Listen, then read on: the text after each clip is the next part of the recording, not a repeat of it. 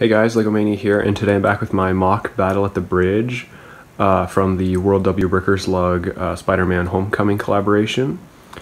And before I get started with the showcase, I just want to apologize for the lighting. I know that it's not that great, and that it's actually pretty bad, but I just really can't do that much more with my current setup, and with how large this build is, I just don't have the space to do it somewhere where it would be better, sadly.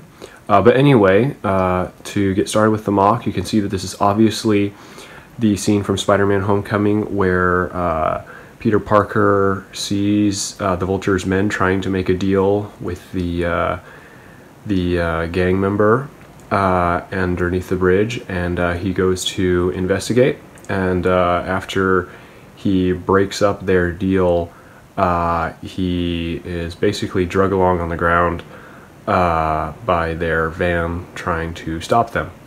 And so that's what I built here. So we've got the van right here, which I'm fairly happy with how it turned out. I like the front. The back right here I'm not as big of a fan of, but it's pretty good, I think, for me, especially since I'm really bad at vehicles, and I'd say that's probably one of my best. And of course there's Spider-Man on the ground getting pulled along. We've obviously got these two trees here, so there's that one, and then the larger one right there. Really happy with how this one turned out. This one here isn't my favorite, but I still think it's fairly good. And yeah, and then we've got the landscaping here all around the whole thing.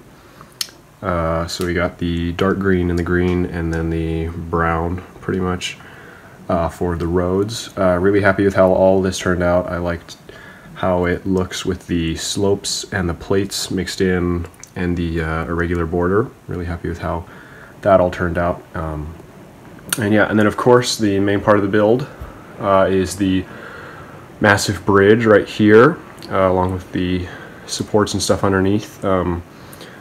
So I'll just kind of show you some of the details and stuff on the pillars. I tried to put lots of different textures and stuff into it, and then some of the dark tan in different areas so that you can kind of see like inside the pillars and that sort of stuff, and just to add some more details. So there's some more on that one there, and yeah. And then they've got the two supports kind of coming up into the middle like that. But so this thing is actually really interesting how it's built. The actual bridge, it is built, studs not on top, so it all comes out.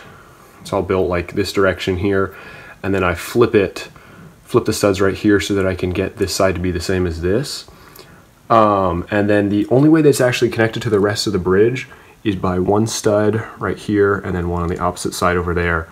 It just rests on these, and everything else. But it's actually still pretty sturdy on there. It moves a little bit like this, but it's not going to fall off if you don't drop it or anything.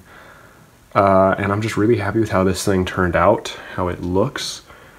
I think it looks pretty nice, and I think that it's a pretty good representation of the bridge from the movie that I tried to base it off of.